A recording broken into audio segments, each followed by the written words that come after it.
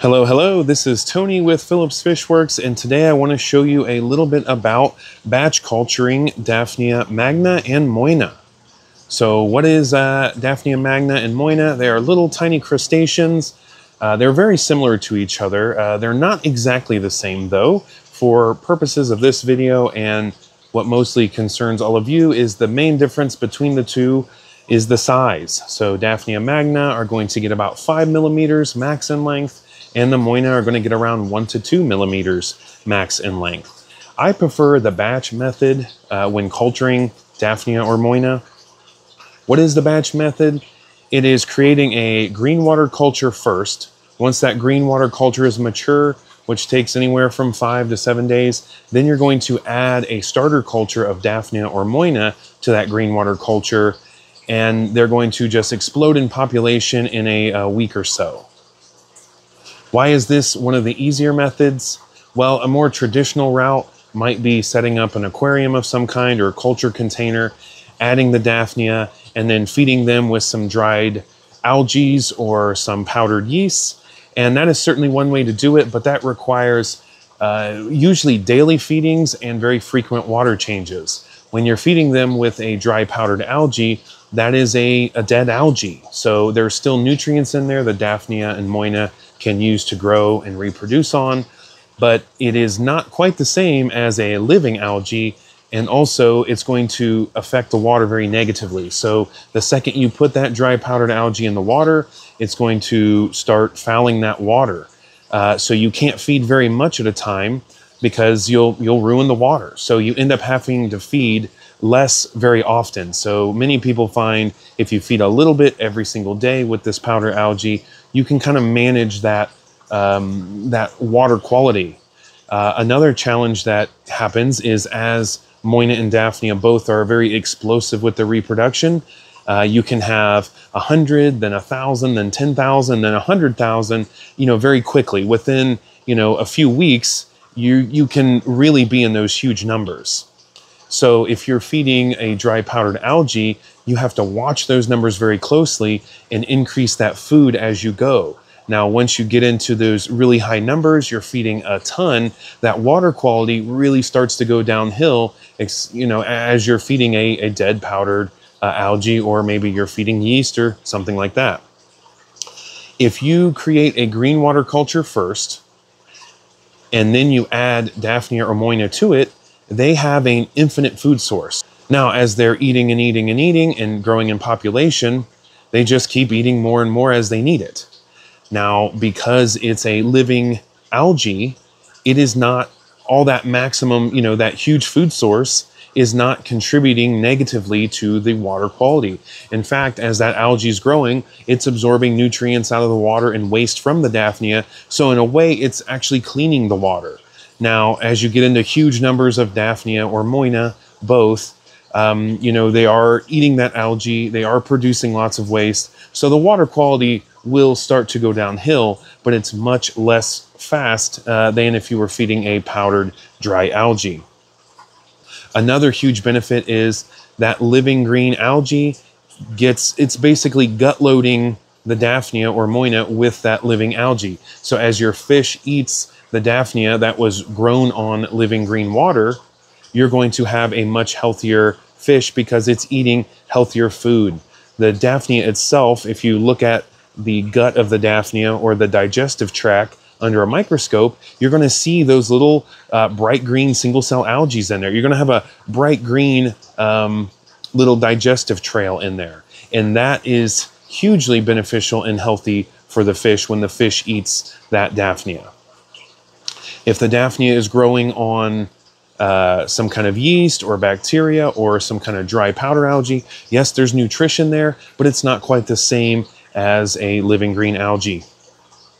Also, if you are struggling to keep up with feeding that growing population with one of these powdered algae, you might find that, that water's cleared up and the digestive tracts are empty. So maybe you're feeding the Daphnia thinking you're doing this really great, healthy thing, but the Daphnia itself is not very healthy, or the Daphnia itself is starved, and there's not a whole lot to that Daphnia other than maybe some proteins or the shell itself. So there's still some nutrition there, but it's not the same as a vibrant, healthy Daphnia that's full of eggs and thriving in a green water culture. How do we get a giant bucket of green water like this? Well, this video today is just kind of a little sneak peek into the process.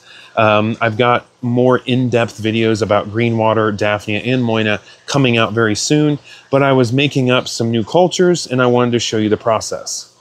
Also, here's another little look at the green water machine. So here is a 1-gallon jar of green water.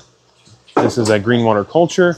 Here's a culturing kit. This is what we're in the middle of working on and testing here at Phillips Fish Works. We do have Daphnia and Moina now on the website. This is not quite on the website, but it will be very soon. This is a 1-gallon jar culture kit. Comes with a jar, lid, has the whole rigid airline tubing. Comes with a live green water culture. So this is live green water in here. You set this up at home. You've got your algae nutrient. There's a little airline. You even get a little air valve so you can control the flow of the air.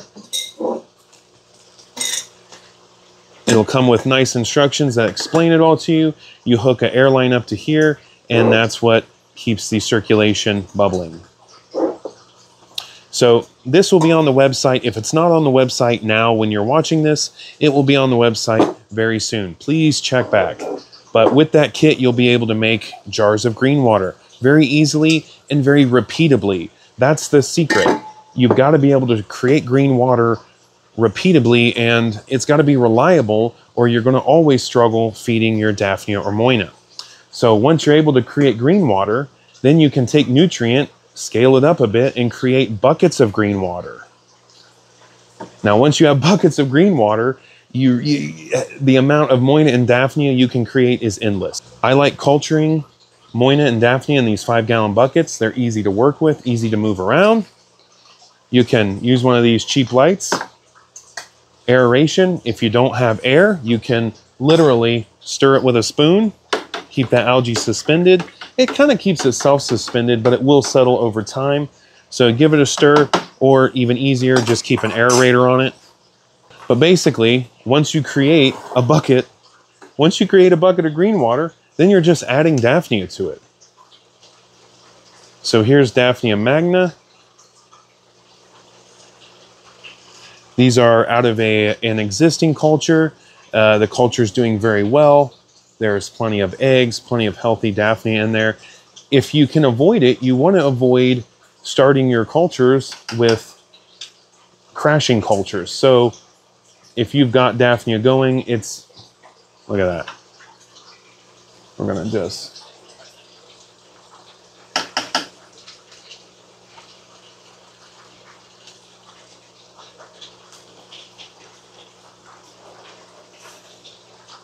So of course, there's a lot more to creating one of these cultures. They're not hard at all in themselves. The key is the liquid nutrients and the live green water starter. If you have that and some light, green water's no problem. Where green water becomes difficult is if you're trying some DIY fertilizer. Maybe it's made out of some kind of Miracle Grow you bought at a hardware store or something. That kind of scares me, but okay. And maybe your green water starter is not, a very good starter. Maybe you're just trying to take a wild sample, or you're using aquarium water, hoping that there's enough little single cell algae that when you give it a bunch of nutrients and light, it's going to bloom into green water. Yes, that can happen. And people, they have their aquariums go green sometimes on accident. But we want to create something reliable. We want to make something that you can set up and it works pretty much every time. Now, there are reasons it may fail, and there are other variables, but if you can have a very high success rate at creating green water and Daphnia and Moina cultures, that kind of solves that problem. You hear Daphnia and Moina touted as this endless free food supply, or infinite food, buy it once, have it forever. Well, yeah, if you can keep it alive, and the best way to keep it alive is with live green water. Is it really that simple? Create a green water culture, add Daphnia to it. Create a green water culture, add Daphnia to it.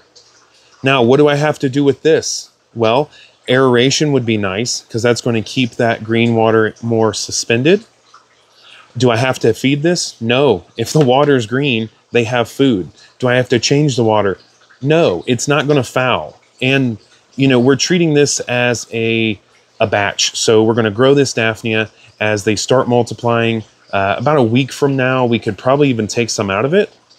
And then we're going to want to harvest from it. And weeks will go by and the population is going to explode. We can feed out of it. Now, once they run out of green water and it starts to crash, we're going to start a new one. Now, we'll want to start one a little bit before that, but the goal is to have a couple of these going at different stages of reproduction or different stages of progression. That way, we always have one booming in population. So why don't we have to feed this? Because they're eating the green water. And tomorrow, when I wake up and come in, there's still going to be green water in here. And a week from now, they'll still be eating that green water. I'm not going to have to come in here and feed this every day. So I don't have to mess with this. This can just be cooking in the background without my attention. And that's the only way I can manage it here, because I can't keep on top of feeding all these different tanks or buckets or barrels. I can't keep on top of feeding them dry powdered algae, and that's not even the best option anyways. Okay, so now we're going to take our Moina, which is much, much smaller, and we've thoroughly rinsed our net off. It is very easy to contaminate these cultures with each other. So if you get a little tiny bit of Moina, if you get one Moina in your Daphnia culture, eventually there will be Moina mixed in with that Daphnia. Maybe that's not a big deal to you, and it may not even be an issue at all. But me, as I'm selling cultures of each creature, I need, you know, clean cultures. I can't have Daphnia in my Moina culture and vice versa. So again, this is just too simple. Bunch of Moina, bam. Culture is started. Now again, I had to create the green water bucket first, and we're going to have tons of information coming out very soon about green water, especially once we get done with our culturing kits. We are in the middle of testing a bunch of stuff. I've sent them out to customers. I've got them in friends and family's hands, messing around with them, seeing how easily it is to follow the instructions and all of that. So once we're comfortable with that, we will bring them to market, so to speak. But for now, you can get Moina and Daphnia on the website. If you already have green water going, you can feed them that. Or people have great success with feeding them dry powders and yeast and things like that. It works out well. It's just a little more labor because you have to keep, you know, feeding them regularly those items, and you have to also keep changing out that water to keep it from fouling too quickly. So we're going to treat this as a batch, meaning once it kind of really booms in production, we can feed them a little bit. If they run out of green water, we can feed them more green water, or we can even supplement with the powdered algae. That's fine to prolong the length of this culture. But once it really starts to crash and go downhill, we're going to dump it and start it over again, because we'll have other cultures in the works. So, you know, I'm starting 3 at the same time, but you would really want to start one, give it a week or so, start another one, give it a week or so, start another one, maybe have 3 or 4 total. And maybe this is a lot of space for you, but, you know, if you're someone that's got a bunch of tanks, you know, a couple or 3 or 4 5-gallon buckets doesn't take up a huge amount of space. So that's all I really wanted to talk about and show you guys. I've got a lot more detailed information coming out in videos very soon. I've already got them recorded. I'm just working on the editing process. So these are nice live green water cultures, very dark. I like using the white buckets because they reflect that light. You can have that little clip-on light. You could also set them underneath a LED light. So here's a great example. These are cheap LED shop lights, like LED strip lights off of Amazon, I believe.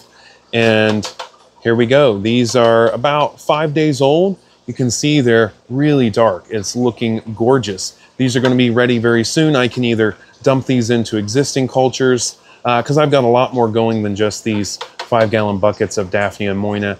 The 5-gallon bucket culturing is a newer thing for me. I'm trying to find something a little easier than dumping and dealing with 20-gallon glass aquariums. This is a brand new culture. I made this one today. You can see how light green it is. I started it. It's got the less than 5 gallons of water, actually, but it's got 1,000 milliliters of starter culture. That's 1 liter of starter culture, and the rest is regular water. I've got 20 milliliters of the algae nutrient, and that is a liquid fertilizer that's designed to use with this single cell algae. It's safe for the aquarium. It's not any kind of trouble there. I've done lots of testing on it. It's not going to kill your shrimp or anything like that. These 4 are ready to really start using anytime. I'll probably give it a day or 2 till I need them. And here again is one of those gallon jar kits kind of in the works. So you see I've got an air line hooked up, little valve up here, bubbling away. So this is literally thousands of Daphnia Magna and Moina. The black stuff, that's actually more of a dark green, hard to tell from the camera, but that is some algae that was on the inside of one of the buckets. Not a big deal at all. I mean, I can feed this to my fish every day. If you have several cultures going, you don't even need huge cultures. I don't have any culture bigger than a 20-gallon tank. Well, I do have a 55-gallon barrel, but that's more of a pain. It's too deep, and it just doesn't do the best job. So 20-gallon tanks, 20-gallon barrels, buckets, whatever, do a great job. And if you could have this amount of food available at any given time, super healthy. The Daphnia and the Moina, they're going to be grown on the live green water, so they're actually a healthier nutrition profile than a Daphnia or Moina that's grown on dry powdered algae. Yes, that dry powdered algae is dead, and yes, it has nutrients that will grow the Daphnia and be beneficial to the fish. That live food is still better than like a processed food, but there is something to the live living food. You're feeding live food to a live food to a live fish. All that life does matter. Now, Moina are much smaller. They do well in the 1-gallon jars. The Daphnia Magna, they tend to explode in population. They just get too big. They're a little big for the jars. You can grow them in the 1-gallon jars, but they tend to, you really got to harvest out of them. And really, one of the secrets to any of these cultures, like these buckets here, as they grow in population and really start booming, you can really start harvesting heavily out of that. And the green water is going to last longer because there's less than they're eating, and they're going to crash a lot slower. Now, there is kind of a expiration date, so to speak, on a culture because, as it's growing and growing and growing, the nutrient in the water is just getting more and more. So eventually you're going to have a crash of some kind, but that's a good way to look at these. It's not a permanent install. You're not going to set up a natural aquarium that's like a forever aquarium and then start growing mass Daphnia or Moina in there. That's just not realistic to even think of it that way. Think of these things as batches. I'm going to set this up. I'm going to start it. It's going to grow, boom like crazy. You're going to harvest, harvest, harvest.